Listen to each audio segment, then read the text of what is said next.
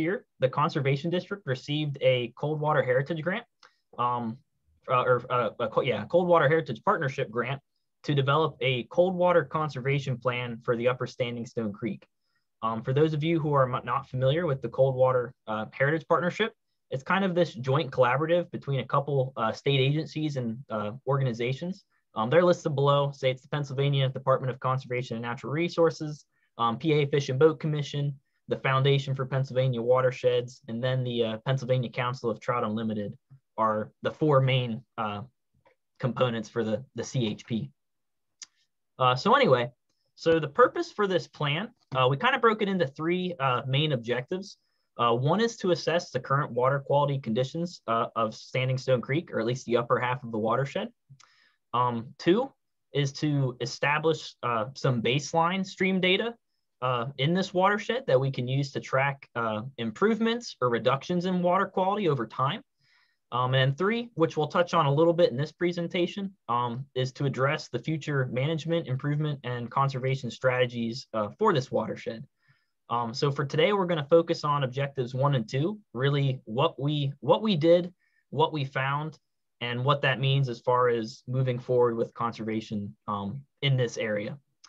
And one last note, just upon completion of this conservation plan, the Conservation District will qualify to apply for future CHP grants that will actually fund restoration projects in this watershed. So that's another big component as to why we wanted to put this plan together, because as you'll see here in a moment, Standing Stone Creek's a pretty significant watershed in Huntingdon County. So just to kind of kick things off, this is the Upper Standing Stone Creek watershed, located in northeastern Huntingdon County, kind of crosses over the center county line a little bit in Mifflin County. You can kind of see I kind of added a couple towns just to give you an idea where we're at geographically. We got McAlevy's Fort here down in the middle. 26 kind of comes up over the mountain down over to Pine Grove Mills over in Center County. But for the most part, this is our study area. Under this plan, we are defining the Upper Standing Stone Creek as everything upstream of the confluence of the East Branch Standing Stone Creek and Standing Stone Creek itself. So that's kind of this white shape that's outlined. Out of curiosity, can you guys see my mouse as well? Sometimes I point it at the screen thinking people can see it as a pointer, and okay, that's all right. Just so I know, so I don't look like a goober head thinking everybody can see it. So anyway, so just kind of a real brief intro of it. So this watershed's approximately 88 square miles. As far as composition, it's about 85% forest. A lot of that is actually Rothrock State Forest. And then we have about 10% in agriculture and 5% that's urban and developed. And you can really see on the map, that center part, you can kind of see the change in land use from forest to ag. So about 85 forest, 15% ag and urban development. So kind of to break it down a little further. So this watershed is comprised of 3 HUC 12 watersheds, which is just the United States Geological Survey's way of kind of breaking down watersheds. So the first is Laurel Run. If you're familiar with Laurel Run, it dumps into Standing Stone Creek at McAlevy's Fort, flows kind of upstream into Rothrock State Forest through Whipple Dam State Park, and then all the way up over the mountain, actually into Center County. In addition to that, we also have the East Branch of Standing Stone Creek. That dumps into Standing Stone Creek along, I believe it's Martin Gap Road. Flows upstream, again, up into Rothrock State Forest, but this time it goes through Greenwood Furnace State Park. And then lastly, our middle one is actually defined as the Upper Standing Stone Creek watershed. That's this middle part that's still white. Again, kind of flows upstream through Rothrock. And this one actually goes all the way up through Penn Roosevelt State Park. So just kind of give you an idea where we're at, what we're looking at. This watershed's very significant, both economically and ecologically in Huntingdon County. So in total, it includes about 98 stream miles, of which, so this watershed comprises the headwaters to Huntington Boroughs and Smithfield Township's drinking water supply. So that's around 13,000 people. In addition to that, it's also a very popular trout fishing destination. As well as going through those state parks gets a lot of recreational use as well. Ecologically, in terms of water quality, it's also unique. So these 98 stream miles are all categorized as high quality cold water fishery in the state of Pennsylvania. For those that aren't familiar, essentially what this is the Department of Environmental Protection's method of kind of ranking streams on their water quality. So if we break it down, you have this CWF, cold water fishery. So they've identified that this watershed should support cold water species such as trout.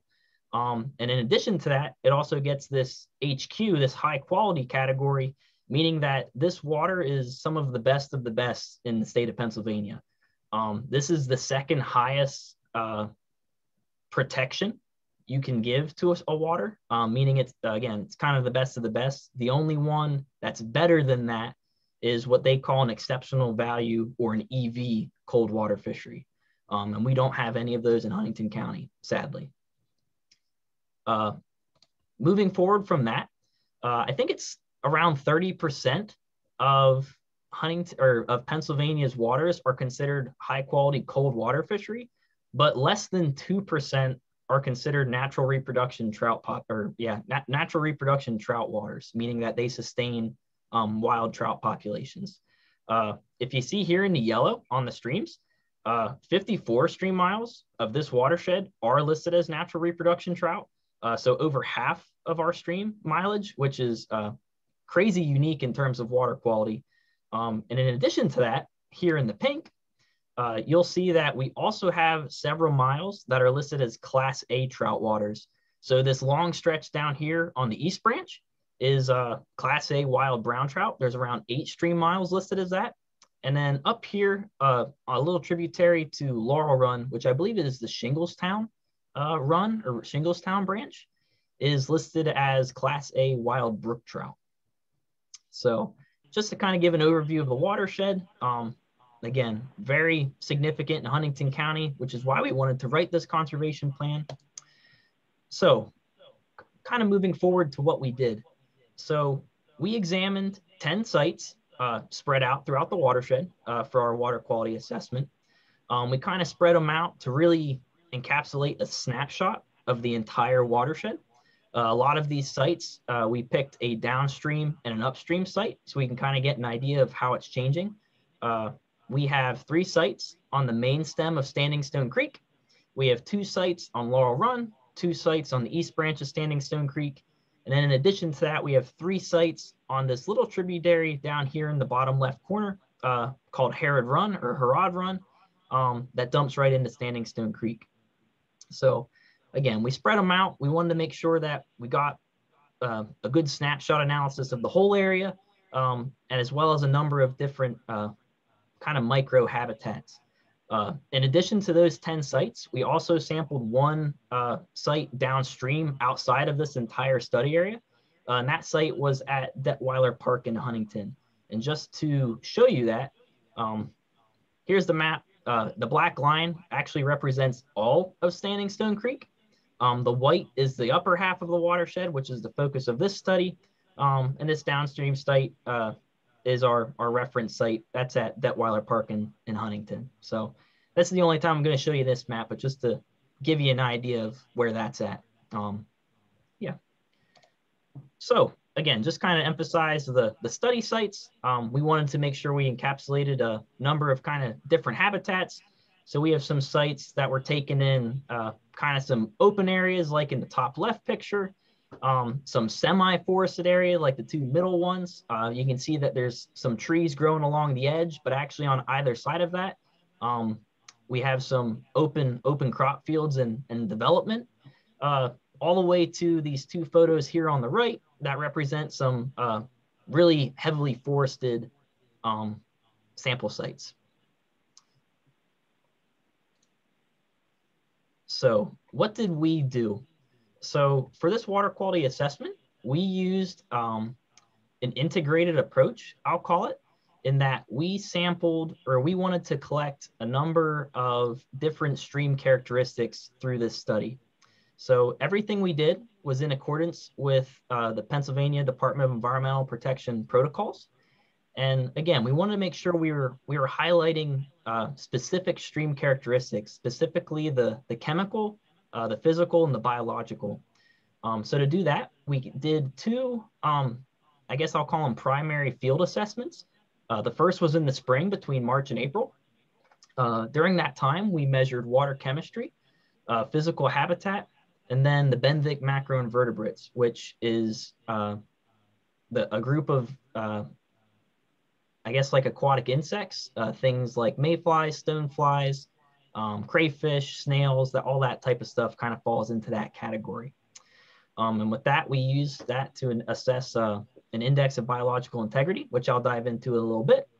And then in addition to all that, in the summertime, we actually did some fish biodiversity surveys to throw fish into the mix as a biological parameter. And from that, we calculated a thermal fish index, which I'll talk a little bit more about that as well when we get to there. So kind of going into what we found.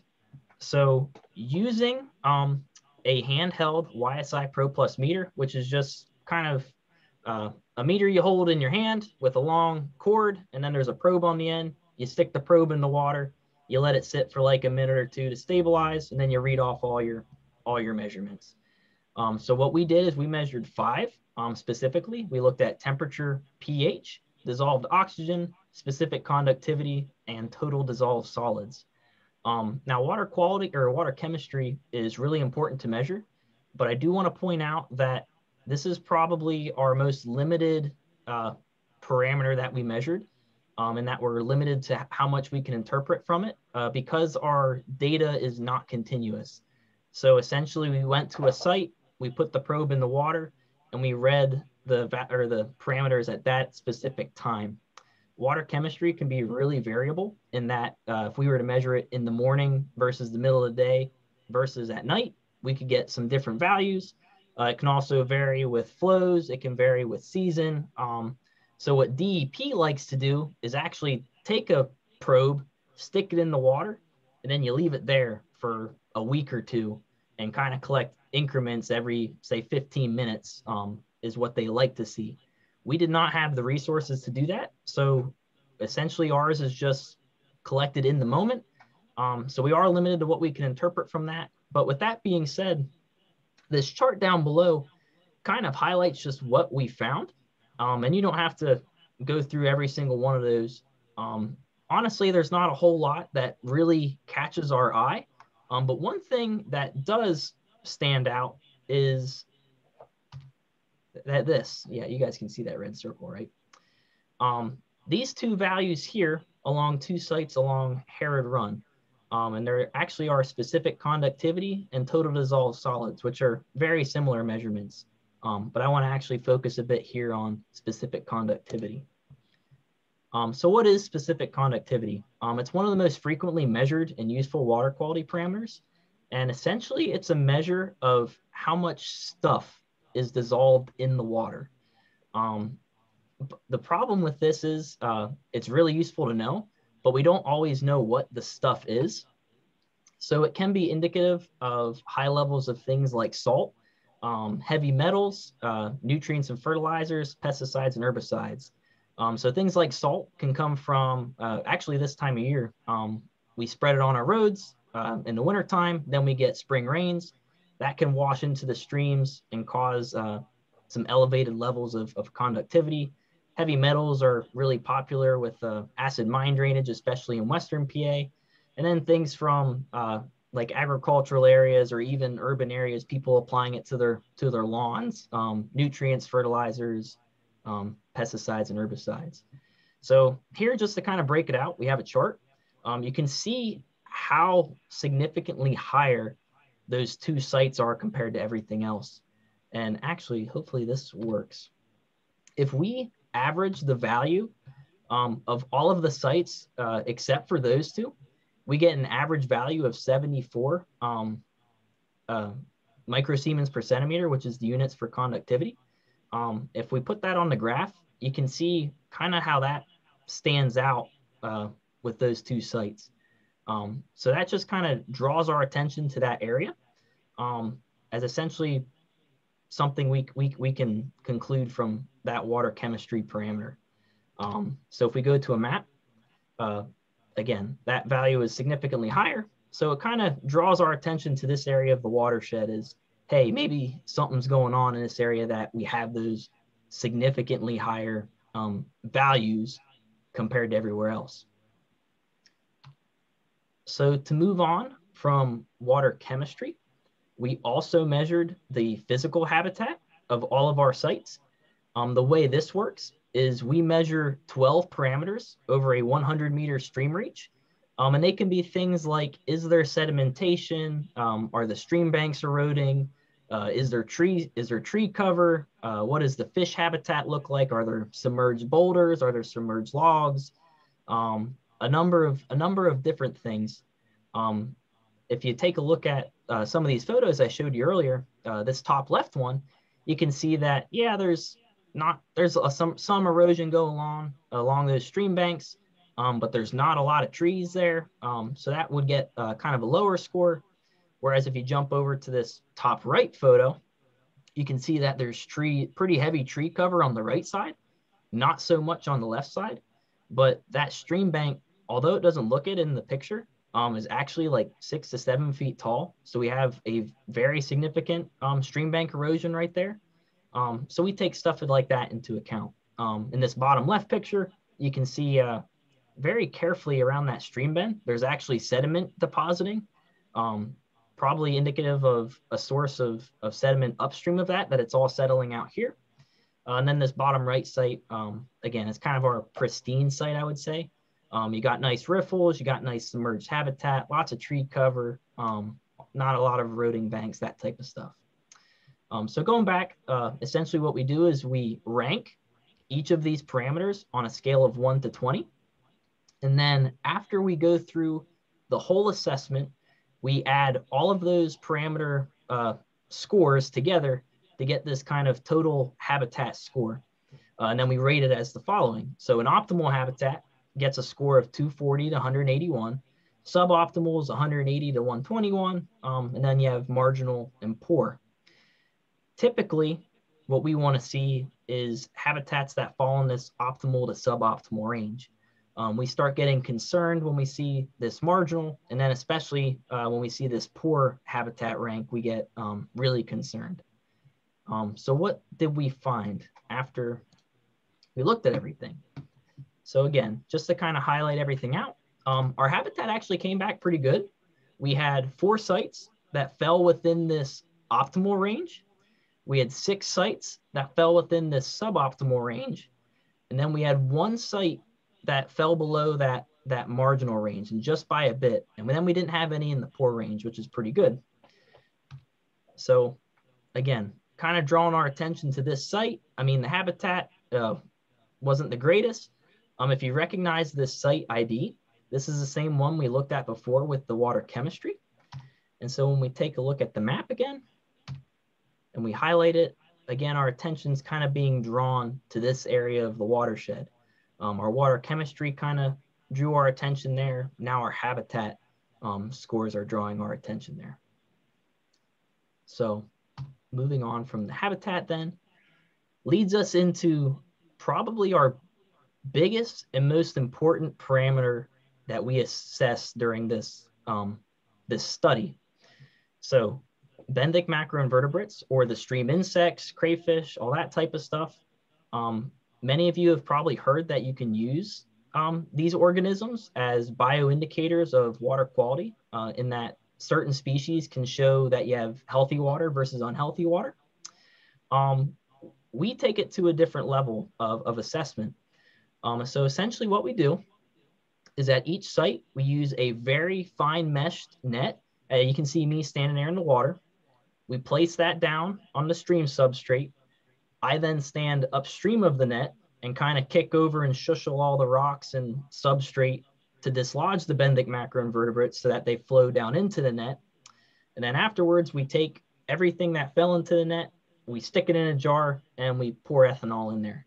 And for each site, we do that 6 times over 100-meter reach. So we call that a 6-kick composite sample because every kick's getting thrown into the same jar per site.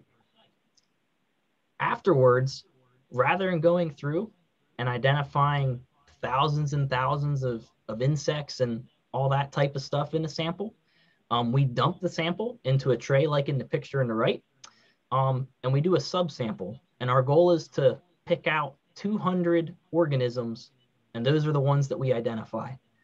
So using these little metal, we affectionately call them cookie cutters, to cut out certain chunks of the sample.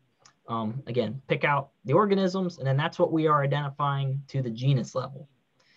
We then take those identified organisms and use that to calculate our index of biological integrity, or IBI.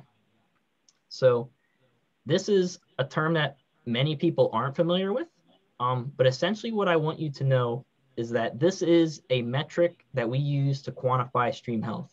So essentially we're taking bugs from the stream and we are identifying them, putting them into an Excel sheet. The Excel sheet takes into account how abundant certain species are, how sensitive to pollution certain species are, and then giving us a number.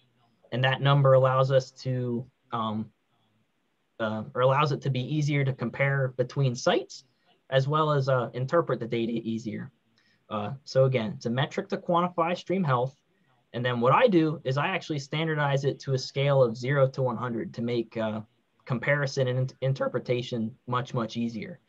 So if getting a score of 0 is on the bad end of things, meaning that you have a very unhealthy site, whereas a score of 100 means you have pretty much as good as you can possibly get it.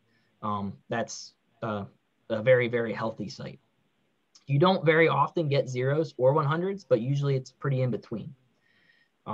So again, identifying the genus level, we have just some examples down here of what we find. Stoneflies and mayflies are 2 very popular ones that people associate with clean, healthy water quality. If you're a fly fisherman, which I know we have several on here, this mayfly is actually an ephemera. And if I was to identify it to species, I'd probably say it's ephemera, I think Danica, which is the green drake, which is a very popular fly, especially on Penns Creek. But yeah, so this is just some of the organisms we find. We find a variety. But anyway, going back to this IBI, essentially what we want to get out of this is what the value is. What's this total IBI score? Because for a high quality cold water fishery stream like Standing Stone Creek, anything that has an IBI that falls below 63 can actually be considered to be impaired. And essentially what that means is that it fails to meet the biological water quality criteria of a stream. And the state will recognize a water as being impaired because of that. And that's what we wanted to try and identify. So here's what we found. We went through and did the IBIs at all of our sites. And if I add this line, this is our threshold, our impairment threshold of 63. You can see that we got a couple below that line, and we have a couple right on that line, and then several quite a bit above. So just some of the more significant findings from this. First and foremost are these 2 sites that are well below that impairment threshold. Both of these sites are along Herod Run. They scored a 34.5 and a 49.0, so significantly below that threshold of 63. In addition to that, we also have 3 sites that scored very, very close to that threshold line. So the other one was on Herod Run as well. But then we also had our two sites on the east branch of Standing Stone Creek. So our downstream one, which is 0-1, and our upstream one, which is 0-2. Both of those fell very, very close to falling below that threshold, which is still concerning, even though they didn't officially. And then on a more positive note, one of the other significant finds we found is that we had an IBI that was exceptionally high, actually, I guess pun intended, in that it was greater than 92. So this site was along Standing Stone Creek in the Allen Seeger Natural Area. It scored a 93.8. And according to the Pennsylvania Department of Environmental Protection, any sites that receive an IBI score greater than 92 can actually qualify to be upgraded from high quality to exceptional value cold water fishery. So that's a really exciting find to have from our macroinvertebrate data. So now to kind of put this on a map and summarize it a little more of what this all means. Logan, if I can interrupt, can you tell me the stream miles for that exceptional value stretch? I do not know it off the top of my head, but I can show you here on a map real quick. We're gonna kind of go over it a little more. Thanks. Yep. So here are those sites that we kind of outlined, or at least that stood out. These other 4 that don't have labels to them, they had very healthy IBIs. They're not really concerning. They're not really impressive. They're where they should be. But to draw our attention to the 3 on Herod Run. So Herod Run appears to be the most impacted from what we're finding. So our water chemistry pointed to it, our habitat pointed to it, and now our benthic macroinvertebrates are pointing to it. So what this means is that this area is experiencing some kind of environmental impact. It's hard to say what that is for sure, but it draws attention that we need to be focusing some conservation efforts to this area, as the water quality that's dumping into Standing Stone Creek could be impacting everything downstream of it.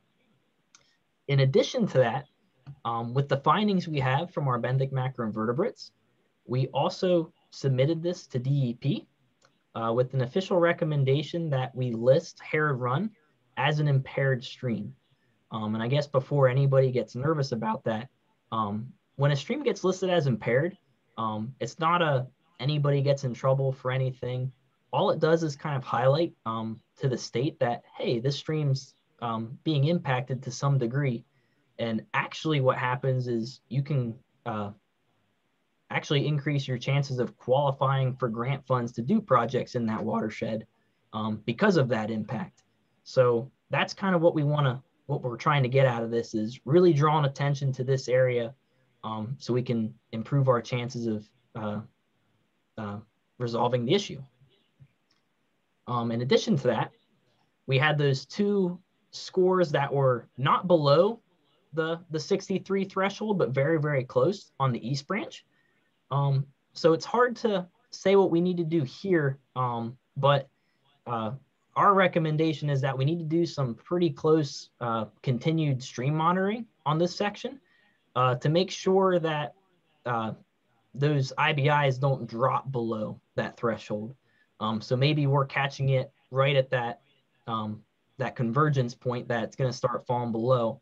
But if we want to make sure we're following along, that if it is degrading, we want to be able to track that and improve that over time. So we can focus more attention to this watershed as well and do similar restoration projects. And now for the more positive note, it looks like a section of Standing Stone Creek is potentially due for an upgrade. So again, we had an IBI value that was exceptionally high. It was above 92, which is that threshold for exceptional value status. So when we submitted all this data, we made that recommendation about Herod Run to be listed as impaired. We also recommended that we upgrade this section of Standing Stone Creek as exceptional value. The sample site we collected is located in Allen Seeger Natural Area. And then this reach actually flows upstream through the forest through Penn's Roosevelt State Park. So just to give you some geography on where we're at in that watershed. Essentially, when you upgrade something from high quality to EV, again, it adds additional protections. So EV is the highest status you can get in terms of protections for a stream. And if approved, this would be the very first and only EV stream in the entire county, which would be very, very, very neat and impressive if DEP decides to take our recommendation into account and approve this upgrade. I have not heard back from them on the status of that. And honestly, that could be a year or two long process. But we'll see. We're going to keep on it. So moving along from the benthic macroinvertebrates. So I mentioned that we also did some fish biodiversity surveys in the summertime. Specifically, we did 1 week in July. We partnered with the Juniata College Department of Environmental Science and Studies. They had several students that were summer interns, and we were able to borrow them for a week. And we completed these surveys using backpack electrofishing units. So if you're not familiar with that, you can see a picture. This is Nick. He was one of our students. He's got this backpack unit on his back. And then from that, there's a battery in there and a long probe that he's holding in his hand. And essentially, when he presses the trigger on the probe, it emits an electrical current into the water that allows us to temporarily stun the fish, making them easier to capture. If you were to see us running around without this, just trying to net fish, that would be pretty entertaining, but they're very difficult to just do that way. So this makes it much, much easier and actually much more beneficial in terms of getting useful data out of. So essentially what we did is typically we would shock 100-meter reach. Sometimes it was a little longer depending on how wide the stream was. We would make a strong effort to capture every stunned fish that we saw. We would place them into buckets, and then we would regularly exchange the water in the buckets to make sure that they were getting enough oxygen, they weren't overheating. Usually after a minute or two of being stunned, they flip right over and start swimming around again. Maybe sometimes a little longer, maybe 3-4 minutes, but very, very, very minimal recovery time. After we sampled the whole reach, we would take everything that was in the bucket and identify it and count how many we found of each species. And then afterwards, we made sure we released everything back into the stream where we caught it. We did not keep anything. Everything was released unharmed. Hey, Logan, before you go much further, we have a couple questions for you. Sure. So approximately how many miles do you think there are between the two sites on East Branch? And do you think the two that are near the 63 IBI scores suggest the entire stream is close to being impaired, or could there be stretches of higher IBIs between them? I think there's a chance we could have some higher IBIs between them. So usually what we're finding at these sites when we measure an IBI is it's hard to say it's the local land use that's impacting that. Really, it's everything upstream that's all washing down to that point. So I guess when we're looking at these two lower IBIs on the East Branch, my guess is that something just upstream of this lower point is probably impacting that score at the downstream site. And then for this upstream site, it's tough to say what's going on there. We had a really, really low IBI score.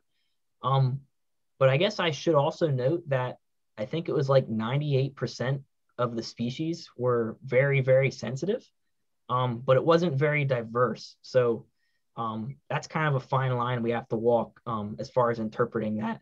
But again, it's still important to keep an eye on that.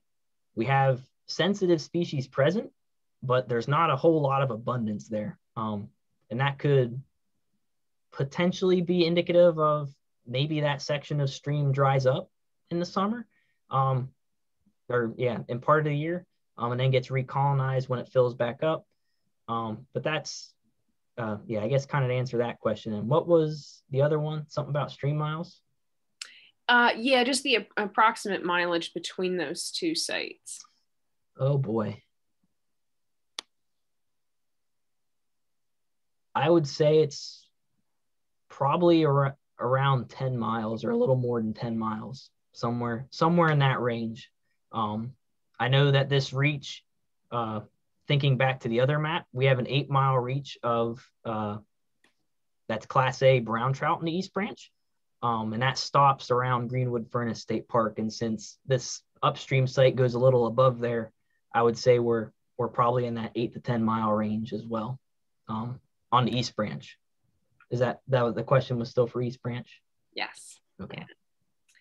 And we have another question that came in.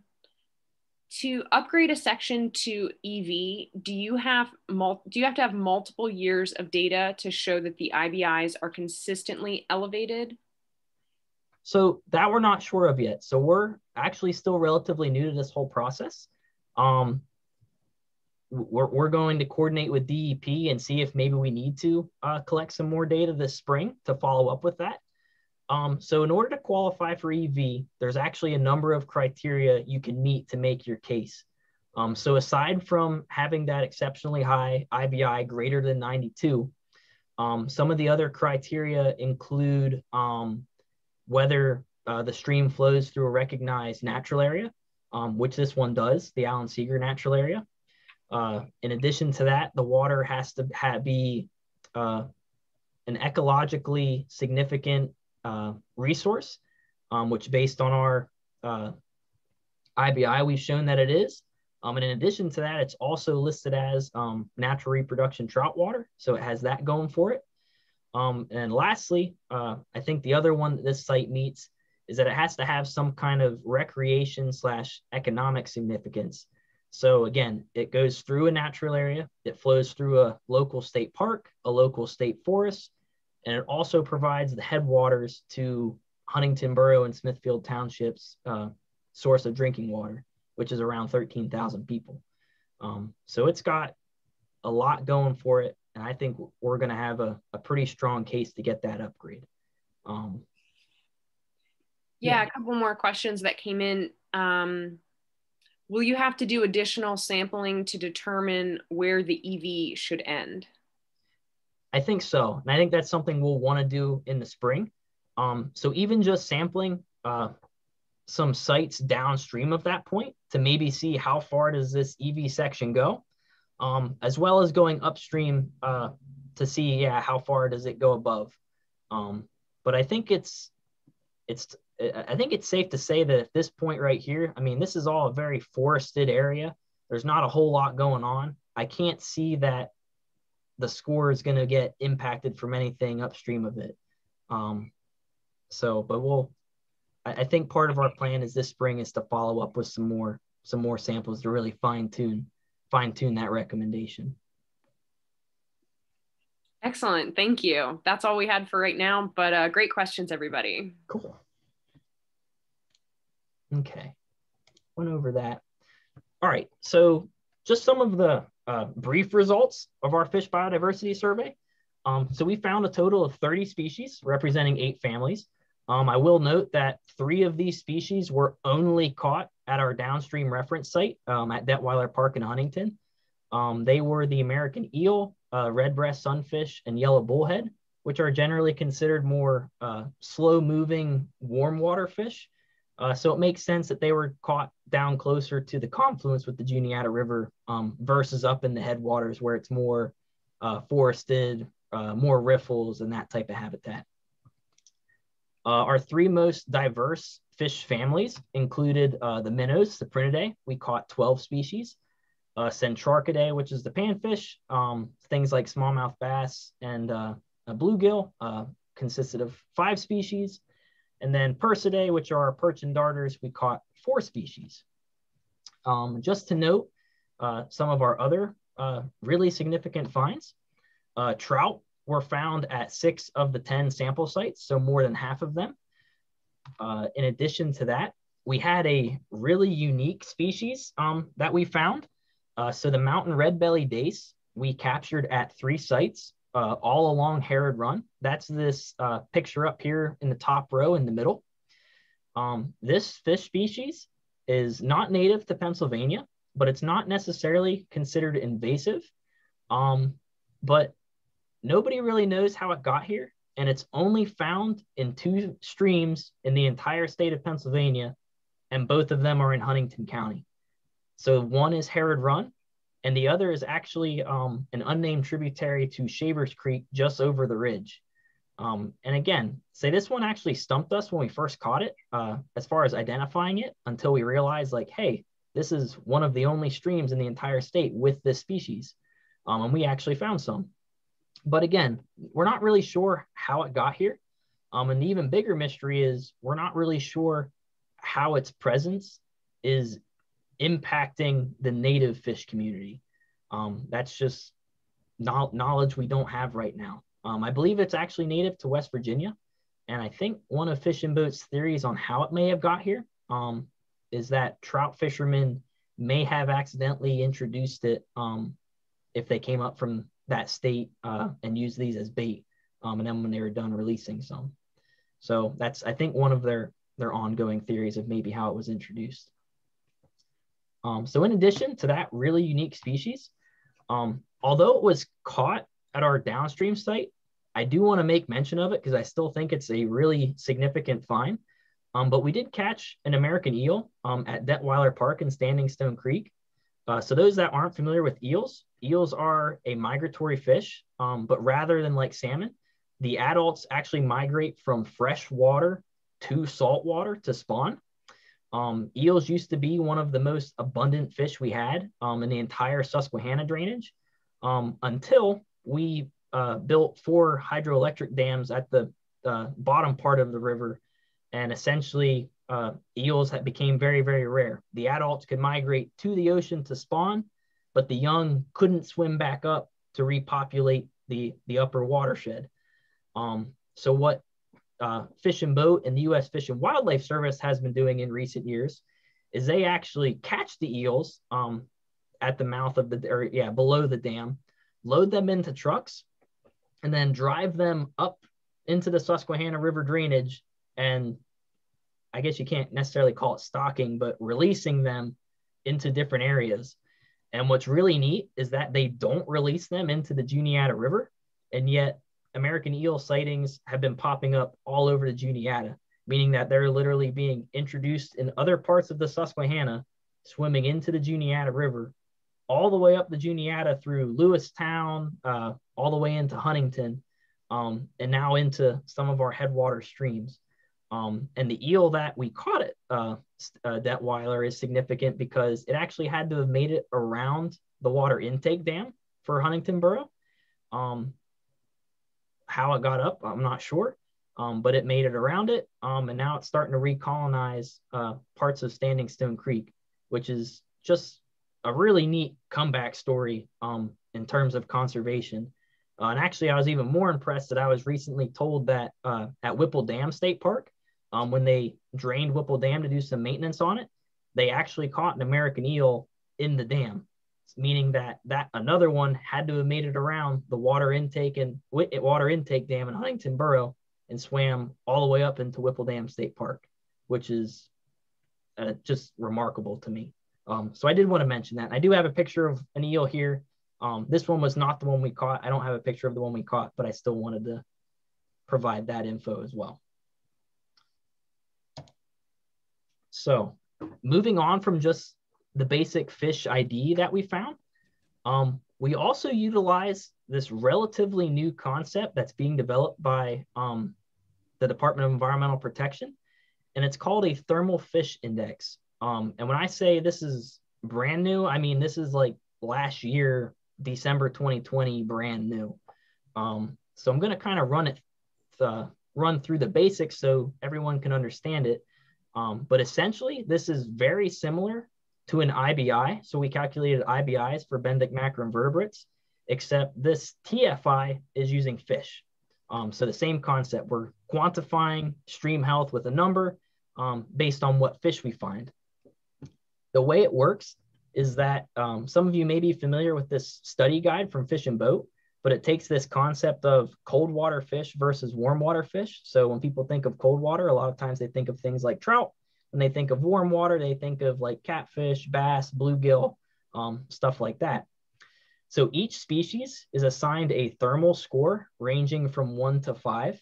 If a species has a rank of 1, it means it's a cold water species. If it has a rank of 5, it means it's a warm water, and kind of everything in between. 3 is cool water. If you had a 2, it would be kind of like cold, cool. If you had a 4, it'd be kind of cool, warm. Essentially, the same thing we did with the IBI is we identify all the fish. We put that information into Excel. It takes into account this thermal score and how abundant each species is in your sample. And then it gives you a TFI score. But rather than ranging from 0 to 100, this score ranges from 2 through 10. And a TFI of 2 means that only cold water species were present in your sample. So if you catch only brook trout, you're going to get a TFI of 2. Whereas if you have a TFI equal to 10, means you only have warm water species present. So if you were to sample a pond and only catch bluegill, you would get a sample of, or a TFI of 10. So that's how that works. When I heard this presented, I thought this was really neat and definitely wanted to include it in this presentation.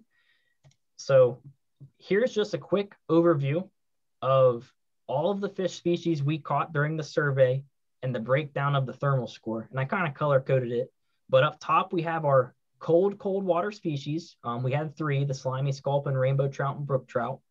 And then you have the very, very bottom of the range for warm water species. The only 5 we had was a green sunfish, and they were only caught at a couple sites.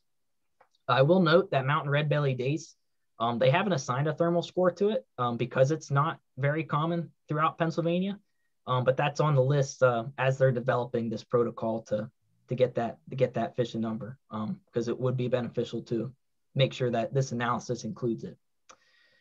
But now what we found, and I think this is just super awesome stuff, or neat stuff at least, in terms of conservation now. So the impairment threshold. So before, for the IBI, our impairment threshold was based on whether a stream was high quality or not, and the value was 63. For the TFI, our impairment threshold is dependent on the size of the drainage area. So for a site that drains less than 25 square miles, if you receive a TFI greater than 4.8, that's what's considered impaired, okay? So here I have all the sites labeled that fall within that category, which is all of them except for 2, and those are our 2 lower sites on the Standing Stone Creek. But the rest of these all drain less than 25 square miles. And here's what we found based off of our fish assemblage that we caught. We had 4 sites that were significantly above this impairment threshold for this drainage size. Again, we had 3 on Herod Run, which we kind of had indicated that with some of our other parameters. But now we're extending outside of Herod Run to this lower site on Laurel Run, which actually had one of our highest TFIs. I think that's really unique. It's hard to say what the cause is, but our fish are pointing to some kind of environmental degradation at this site. So kind of moving forward from that, oh, there I highlighted it just so you could see we're still kind of in this bottom left corner of the watershed. Now to look at these other 2 sites. So for sites that drain between 25 square miles, but less than 93 square miles, that TFI value gets bumped up a little bit to a value of 6. So anything greater than 6 is considered impaired. And this is what we found for both of those. The downstream Standing Stone Creek one was above that threshold. And then although it's right at the value, I included it anyway. But this upper one right above McAlevy's Fort also was within that impairment kind of concerning level. So that's what we found from this. So everything else, our benthic macroinvertebrates, water chemistry, and habitat was pointing to Herod Run as an area of conservation concern. If I pull up this map, this is that section that we recommended to be impaired because of our benthic macroinvertebrates. Taking into account our fish stuff, we can now say that this section of Standing Stone Creek is the area we need to be focusing on our conservation efforts. We're not going to provide an official recommendation that this whole section be listed as impaired, again, because this concept's still being developed and hasn't been finalized yet. But as of right now, as they fine tune that, I'll be sure to update this. This is what we're finding, that this area of the watershed is being impacted, and that our macroinvertebrates are showing it, and now our fish are showing it. So moving forward, what does this all mean? So we collected our water quality data. We identified our areas of concern, which I have highlighted in red. What do we do next? So here's kind of the breakdown of what we're going to be doing moving forward. First things first is we want to complete this conservation plan. We're going to hopefully, or we will have that finished by September of this year, if not sooner. But once we have that, again, we'll be able to apply for future grants with the Coldwater Heritage Partnership to implement restoration projects. But as far as moving forward now in terms of management and conservation, we want to make sure we're spending some time reaching out to landowners that live within this watershed and try and line up potential projects. So finding landowners that are willing to implement restoration strategies on their property, and then acquiring grant money to implement them, and then seeing that all through, actually getting some stuff on the ground to make these improvements. And some of that stuff, just to highlight a few, could be working with farmers to improve whether it's pastures or streams along crop fields. So this is an example of another site in Huntingdon County. As you see on the left, that was a before photo. We worked to stabilize the stream bank using some natural structures to reduce erosion. Fencing was also installed. And although you can't see it, we did end up planting this with a riparian buffer. But it doesn't necessarily just have to be farmers. It could be just any landowners with stream property. So this is another one. I believe this one's actually in Blair County, but I do like the before and after picture. This is just a stream in someone's backyard, was starting to erode the banks in their yard very, very heavily. So the bank was stabilized again with natural stream structures, reseeded with grass. And again, I believe this one was also followed up with a planting of riparian buffers. So we're finding landowners that are willing to do some actual in-stream restoration work, as well as some other things. So I mentioned riparian buffers. Riparian buffers don't always have to go with that in-stream stuff. You can just plant riparian buffers along any waterway. So this is a recent project we did in Huntingdon County this fall. We planted about an acre of trees and shrubs along this stream. And then as well as just some other best management practices. So things like streams, or as this other picture shows, this is a stabilized cattle crossing. So the cattle still have access to the stream for water, but rather than having access to the whole stream bank, they're just isolated to this area, which has been reinforced with stone and gravel to prevent erosion. In addition to that, the Conservation District also has a very active dirt, gravel, and low volume roads program. Our technician works with local municipalities throughout the county to identify roads like this one here on the left. You can see that the water is running across it, eroding a lot of that gravel from it. And a lot of this can be a source of sediment to nearby streams. The program works to get funds that fix those issues. So in this after picture, they've installed drainage pipes that help direct the water away from the road, as well as they've regraded it so that it's tapered to allow the water to run off to the edges rather than down the middle. And then another area that's been kind of a rising focus for that program is the replacement of stream crossings to improve fish passage. So you can see in this before picture, this was a cross pipe underneath a road, had collapsed. Say, obviously fish were not able to swim up and down. That was serving as a barrier. This municipality worked with our technician to install a new cross pipe, or a new culvert, I guess, that allows for full passage to each side, upstream and downstream. And I would like to note at this point too, that part of this project, and we will highlight it in the conservation plan, is we are actually assessing or trying to assess all of the stream crossings, stream road crossings in the Upper Standing Stone Creek watershed on their ability to allow for fish passage. I don't have those results to present yet, but we we do hope to include that in the conservation plan. So identifying areas in the upper Standing Stone Creek that could benefit and qualify for projects such as this one on the right. And with that, I think I did good for time. We're ending just a little bit before 7. I will take any questions, comments, feedback from anyone. I know that was a lot of information to get through. Hopefully it wasn't too confusing, but there's my information. We have a website, a Facebook, if you ever want to follow us. We do a lot of posts on projects and stuff there. But I'll kind of open the floor for discussion now. Y'all are welcome to unmute yourselves now and just ask away rather than through the chat. I have a question. Sure.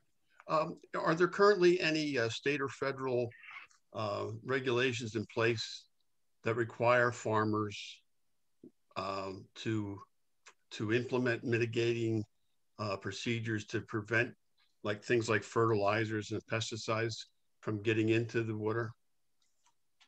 Sure. Oh boy, I'm not as familiar with that side of things. I know as far as I can answer that one if you want, Logan. Sure. Yeah, so there are regulations in place where farmers have to, if they generate or apply manure to their property, to their fields, they have to have a manure management plan, and they have to basically account for the rates that they're applying, abide by setbacks. So if there is a forested riparian buffer along their stream, they can actually spread manure a little bit closer because that buffer would be filtering. Whereas if they are, planting, cropping right up to the stream, the setbacks are a lot further in order to protect water quality. The manure management regulations would also protect against heavy use areas, or areas where animals congregate. If they're right next to the stream, you'd have to have some protection between, every farm's got those barnyard areas. It's just part of farming, but they've got to have some green space in between those areas in the stream. And there's is there anybody that oversees or checks on that kind of stuff? Yeah, the conservation district. Logan is our watershed specialist. We also have an nutrient management specialist that oversees that. Okay. And if I could ask one more question, do you know of currently any fracking activities north of us that could potentially cause damage or pollute the water in the watershed? I'm not familiar with any active fracking activities within Rothrock State Forest itself. No, Huntingdon County is not very active. We're kind of marginal for the gas outputs. Sure. We did have one well in Todd Township in southern Huntingdon County, but it's not even active anymore. Oh, good. Yeah, I know the Marcellus movement was real big a couple of years ago, especially in the northern tier of Pennsylvania. I don't think we had too much activity down this way. Maybe some here and there, but nothing that local that we should be concerned of in this watershed, at least. Okay. Oh, thank you. Logan, was the entire Stone Creek watershed considered high quality cold water, or was that just the upper section? The entire watershed is. So all of the upper watershed that we discussed, and then as well as even the lower portion, which wasn't our focus area. So everything in the entire Standing Stone Creek, all the way down to the mouth with the Juniata, is considered high quality cold water. In spite of all the warm water fish that are living in the lower part. In spite of the lower, the warmer water that are living down at the lower site.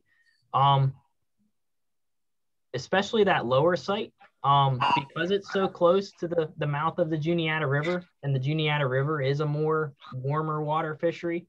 I would say it's not that surprising that we're finding some warm water species, especially at Detweiler.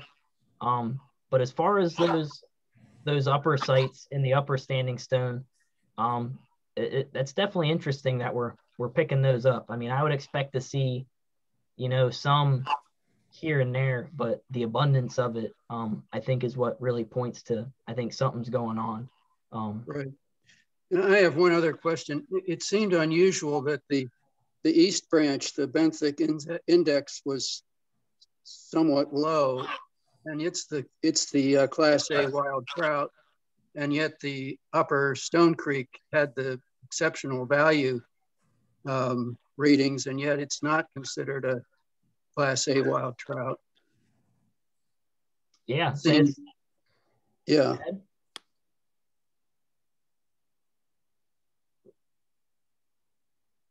Well, what was the question? I'm sorry.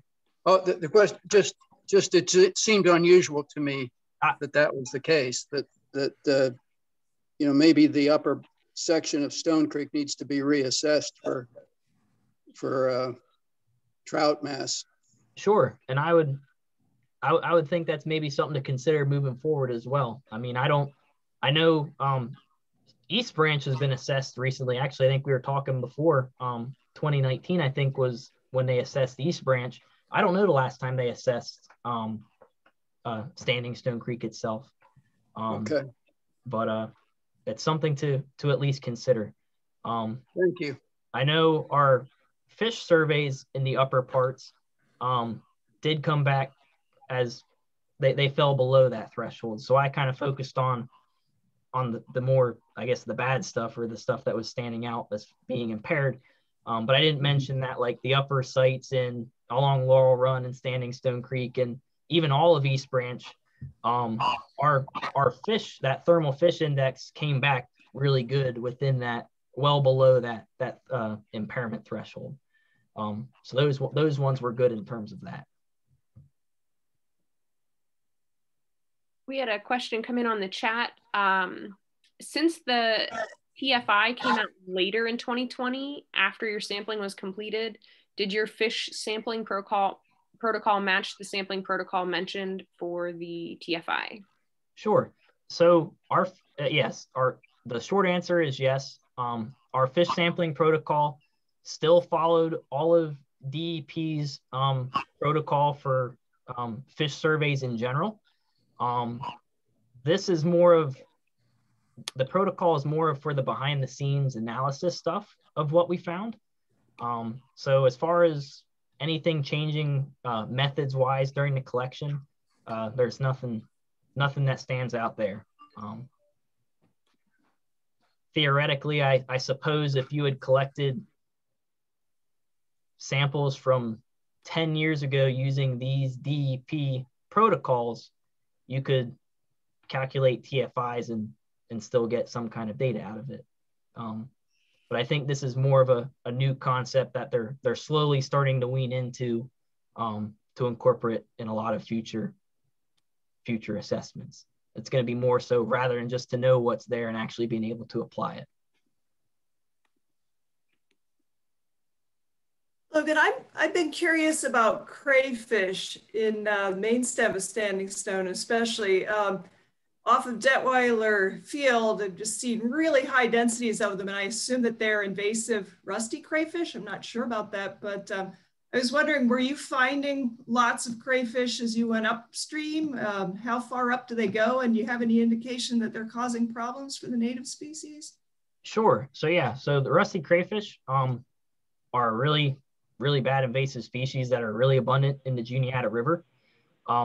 During this study, we only really observed rusties at the lower portions of Standing Stone Creek. So like our site at Detweiler Run, at Detweiler Park.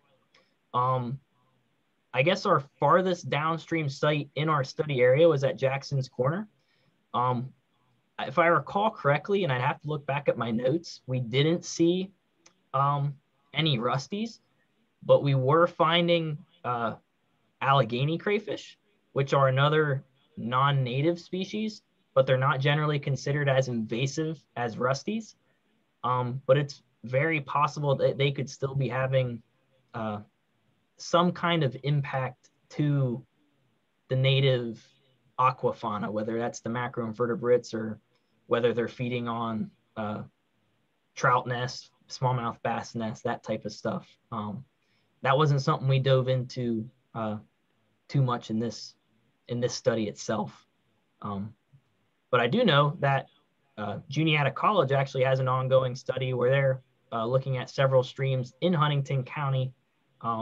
They are assessing rusty crayfish in the presence and that type of stuff.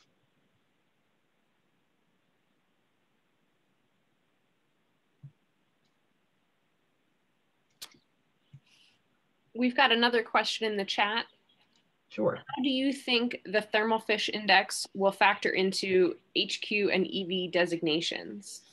Ooh, I don't know if I'm the right person to ask about that right now because I'm still pretty new to this.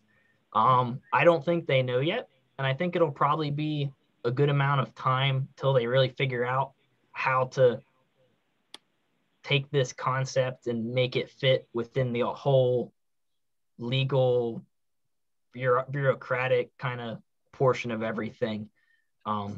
That's some stuff that people much smarter than me and much higher up than me are going to have to figure out once they establish the final protocol. Once they have everything worked out, I think they'll start taking that a little more seriously, as far as that type of stuff, the high quality in the EV.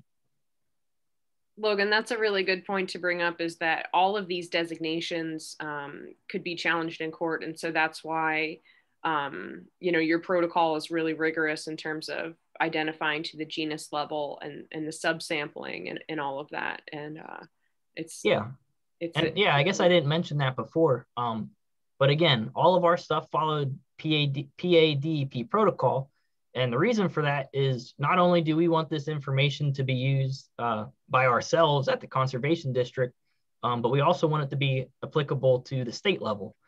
So we want agencies like the Fish and Boat Commission, DEP, DCNR, to be able to utilize our data to regulate the waterways, add protections, fund projects, track improvements or degradation.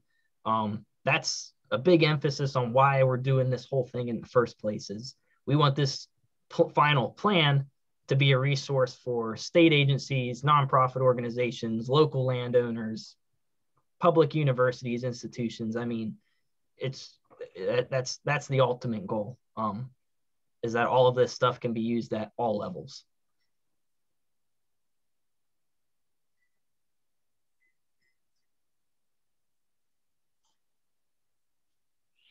Excellent. The only other thing we have in the chat is a note from Rachel, just to let everybody know that all of the Coldwater Heritage Partnership funded conservation plans and their implementation projects can be accessed on their website. It is www.coldwaterheritage.org.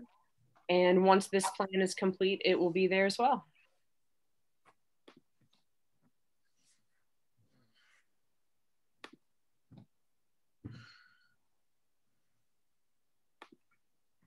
All right.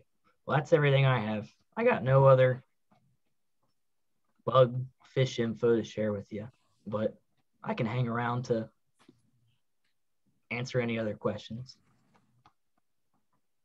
Thanks for everything. And even in the future, if you want to, if you're looking for someone to talk about stuff in Huntingdon County with regard to these projects, I have my contact information there. Feel free to shoot me an email or give me a call.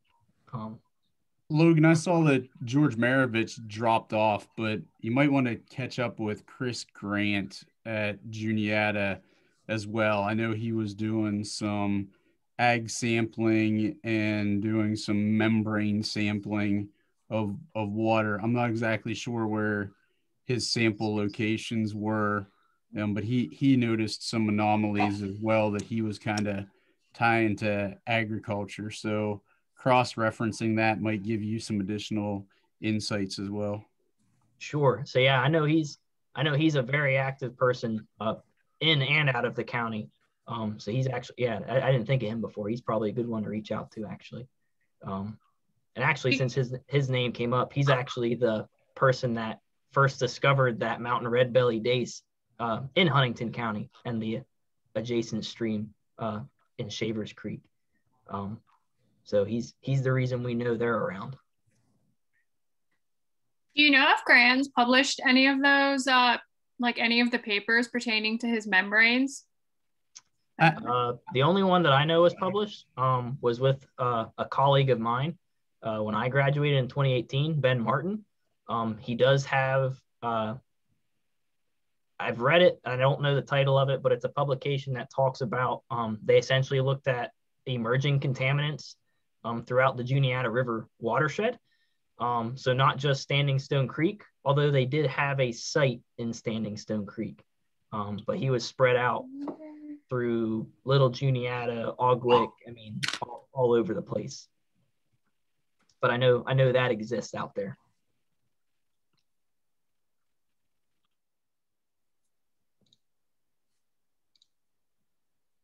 Right. Excellent job, Logan. Tons of great compliments in the chat box. So thank you. We really appreciate it. This was really exciting. Hey, thank you guys. I told Selena before when we were organizing this, I didn't know if 5 people would sign up, 20 people, or how many. So I'm happy that people actually wanted to participate and were willing to listen. So thank you all.